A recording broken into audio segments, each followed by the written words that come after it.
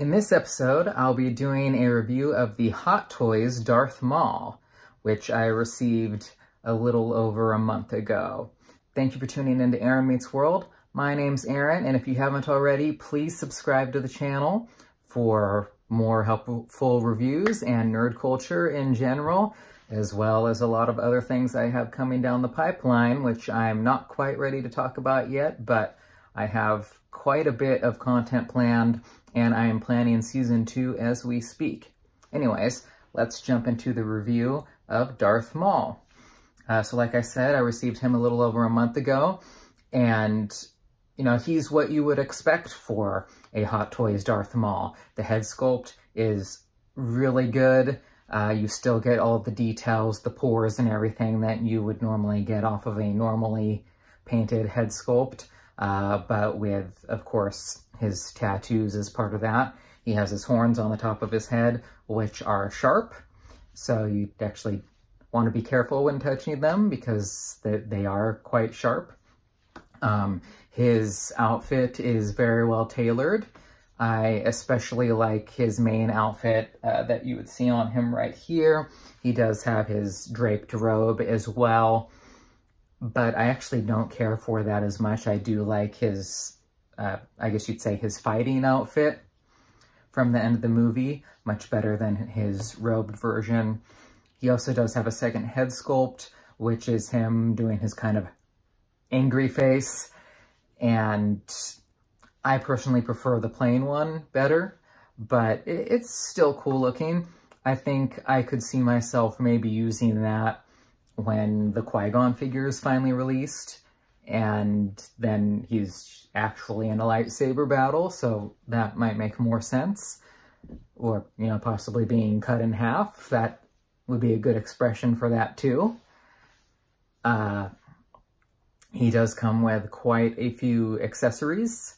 I didn't get the version of him that came with the speeder, but even so, he has his binoculars, he has a droid that you can put on a pole, he has a wrist piece where he can, I guess, control the droid. I don't remember exactly how it happened in the movie, but I believe that's what it's for. And he has his swinging blade lightsabers where it looks, or where it's supposed to look like it's kind of blurred. He also has a cap that you can put on one end of his double-bladed lightsaber, so it splits in half, it pulls apart, and that has a cap you can put on one of them to make it look like it was cut in half. So that's cool. I haven't actually tried that yet, but it's a cool addition, so maybe if they do an episode 1 Obi-Wan, that'd be a cool way to display him. But in general, I feel like if you're going to collect prequel Hot Toys figures, this is just one you can't skip for completionist's sake. But even so, Darth Maul is a really cool character, despite having barely any screen time at all in the prequel trilogy. I feel like he made kind of the biggest impression, actually. Even not appearing in episode 2 and 3, when I think of a character that kind of just embodies the prequels for me, if you're not gonna, you know, go with the obvious choices like Anakin or Obi-Wan, Darth Maul definitely just brings me thoughts of the entire trilogy, despite him only being in the first movie. So he's a great figure, and I mean, it's really just not one you'd want to skip, in my opinion, if you do like the prequels. If you're going to get one character from episode 1, I mean, I feel like it's the character you'd want. He's the coolest character from that movie. So he gets my endorsement. Now, having him here, obviously I have him here right next to Count Dooku.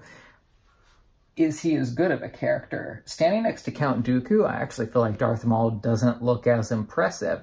Partially because I guess maybe Ray Park is a shorter actor, so then the figure comes in shorter, while Christopher Lee must have been much taller because he's a much taller figure. I mean, Darth Maul is like at Count Dooku's shoulder, so that he doesn't look as impressive when he's next to him on the shelf. Now, in battle against Obi-Wan and Qui-Gon, he might look a lot more impressive. So, your mileage will vary, but again, like I said, I just feel like it's a character you can't skip. Of all the villains from the prequel trilogy, I feel like he's the one you'd want. He's the coolest. I mean, unless they do a really cool Sidious, which I'm hoping they'll do. But yeah, that's my opinion there. I just feel like he's an unskippable character. If you're going to collect prequel trilogy characters, I feel like you have to have him. Now, if you're on the fence about him, if he's a character you don't have to have, I feel like that answers your question right there. If he's a character you don't have to have, why would you get him if you don't have to have him? You could save the money there and get a figure that you feel more like you have to have. That's my 2 cents on it. And that's, you know, goes into a lot of my decision-making process, especially when there's only going to be one version of a character. Although there is the Solo A Star Wars Story older version of Darth Maul, which does look pretty cool. I'm not going to get it. Mainly because my focus for Star Wars figures will be completing the original trilogy and then the prequel trilogy, if I do continue.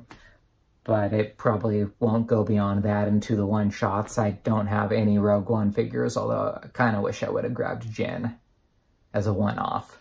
But anyways, that's how I feel about it. He's just an unskippable character. So what are you going to do? You should pick him up if you're going to go into the prequels.